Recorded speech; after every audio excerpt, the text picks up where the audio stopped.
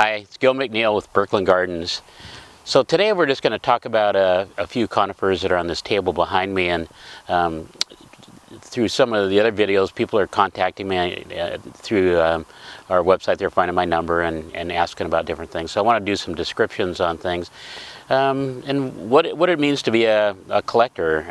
Some of these people have been collecting for years and years, or maybe you want to be a collector. So there's trees here that you can start out with and start collecting, and there's just thousands and thousands of different unusual and slow growing conifers that are you can start building on, and you don't have to get everything all at once. Just start building it little by little.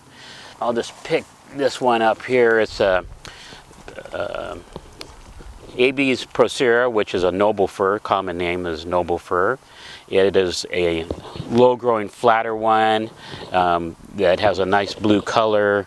I think I said it was prostrata. That's what it is. And so there's a number of these that are like that. One of my favorites is Blau Hex, and we'll show that at another time. But there's some upright ones that have this powder blue color as well. So an excellent tree for you know, people in the north part. It doesn't do well in the south unless it's grafted on particular types of understock, like Firma, which comes from Japan. It's a warm weather fir. So so I'm not shipping any to the south at this time. So this is a really good fir. And let's pick this. This is an all-time favorite of mine, and it's another Abies procera, which again is the noble fir, called Rick's foxtail. It has a nice dark green color, small needle. The limbs or branches are short as well. This tree can be staked and be very straight, but all the ones that I've had have a little bit of a windswept look to it, and I like that, and I just leave them unstaked and let them do what they want to do. A great tree, and I have a few of these in stock that are available. So these are about they're in their 4th year, so a nice starter plant. So let's see. Here's another fir, Abies lasiocarpa. That's an alpine fir, grows at a higher elevation. This is a weeping version called Blue Waterfall. So it would work well in a rock garden or in, you know, again, a water feature area. So it's a really nice blue color as well. Lasiocarpa is, you know, native to up in the mountains in Washington State, and then probably throughout the Rocky Mountains and those areas. So that's a great plant. Here's one that's native to Washington as well. Abies amabilis. It's a Pacific silver fir.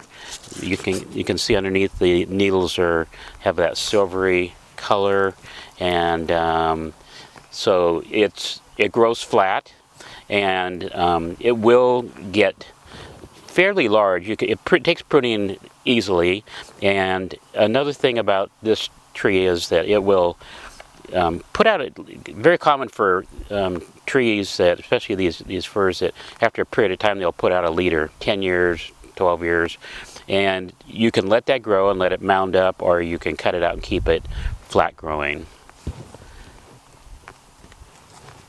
One more fir that is one of my very favorites is Nordman fir, Abies nordmania, and this one is called Golden Spreader.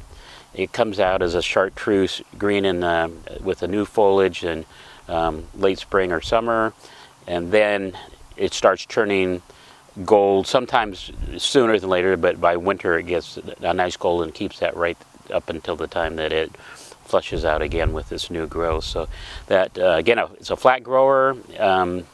It will eventually put out a leader, which you can cut out. It doesn't get very tall. I have 20-year-old ones that are only 3 or 4 or 5 feet tall and very broad at the bottom. So that's an excellent tree. We're going to talk about one more fir. This one has a long name. I'm going to read it off so I don't get it, and it'll be on the screen too. It's Abies boris regis, JK Grease. So it's a Grecian Bulgarian fir, a dwarf cultivar, nice dark green needles. It'd be mounding, not put out a central leader, and just short branching. I'm going to say 2 to 4 inches a year. What it'd be its growth. So an excellent fir for that small garden. Next, we're going to talk about pines. So I have been interested in these slow-growing dwarf and unusual conifers for about 20 years. The property we're on right now, well, it used to be owned by Dave Helms, and I met him about 22, 23 years ago. He had a little garden sale here. He was actually part of a garden tour, and met him, and then I started coming here and getting interested in all these unusual conifers. I remember telling him one time that I really never cared for pines too much, but I was starting to get interested. They just seemed like not that cool of a tree to me. But since then, over the years, I've gravitated towards pines a lot. And so the interest in pines has been for the last 20 plus years. They're interesting plants, and in the slow-growing unusual, there's just so many nice ones available, and we're going to talk about a few today. If you're new to collecting conifers or just want something in your garden, the Mugos are great. This is one of the most popular, called Sherwood compacta. It grows slowly, couple inches, 2 to 3 inches a year. It's always very dense, lots of buds.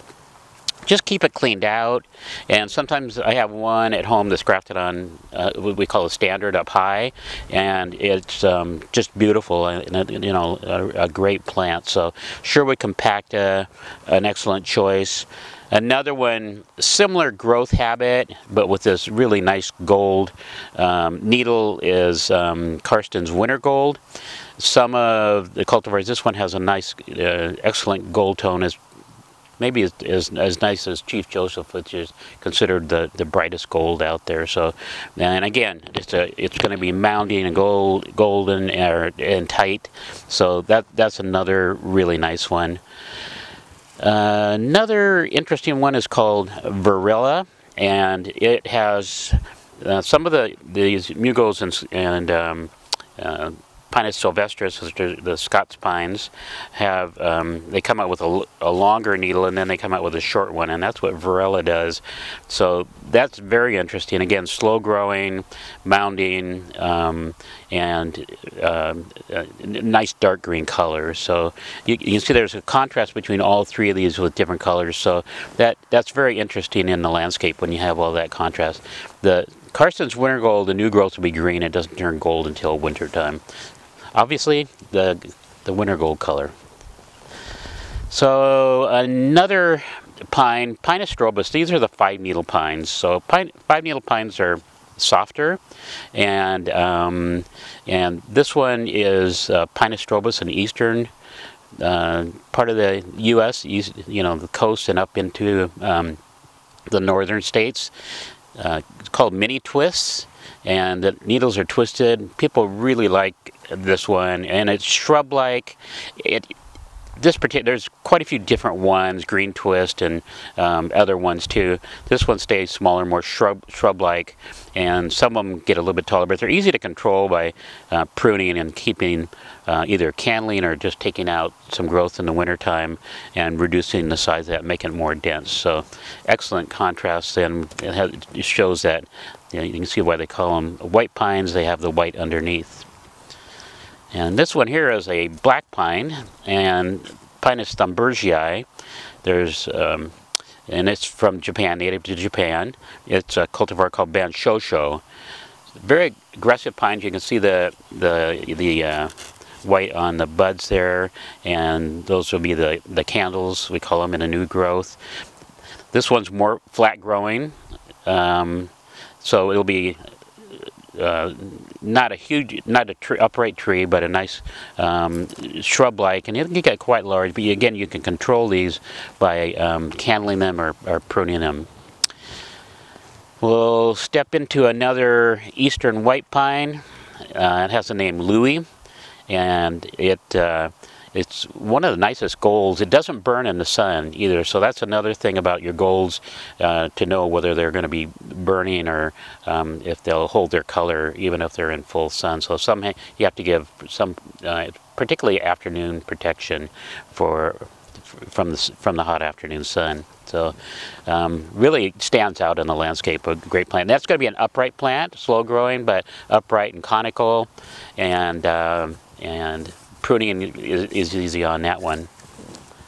So another pine, Pinus sylvestris, the Scots pine, or Scotch or Scots pine, depending on where you're from and how you pronounce that, is very slow growing, fairly narrow.